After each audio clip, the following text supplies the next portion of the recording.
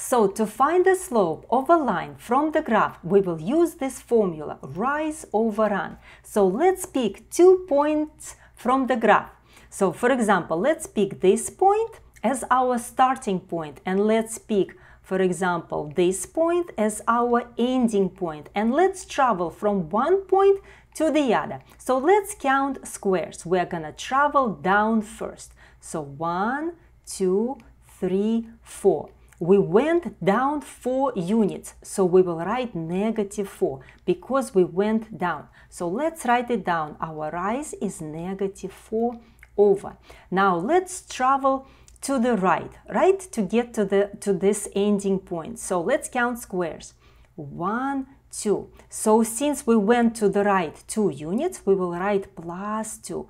Very good. So our run is +2. Now let's do this math. -4 divided by +2 will be -2. Very good. So our slope is -2. But let's confirm and pick another 2 points to make sure we got it right. And you will see how it works. So I'm gonna pick another 2 points. For example, this point and, for example, this point. Okay? So let's say our starting point will be this one below. So let's write starting point, right? And we will go a different direction so you see how it works. So this is our starting point and we are going up this time. Let's count squares together.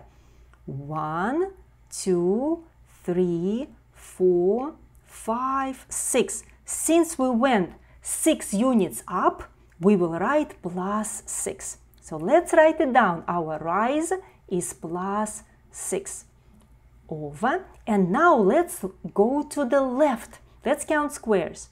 1, 2, 3. So we went to the left. So we will use a negative sign. So -3.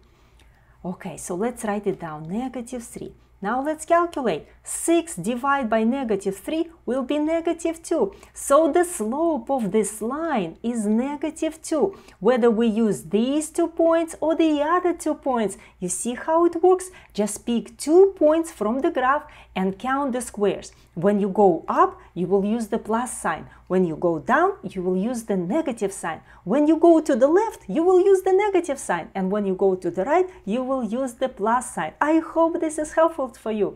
Thank you for your good work, and I will see you in my next video.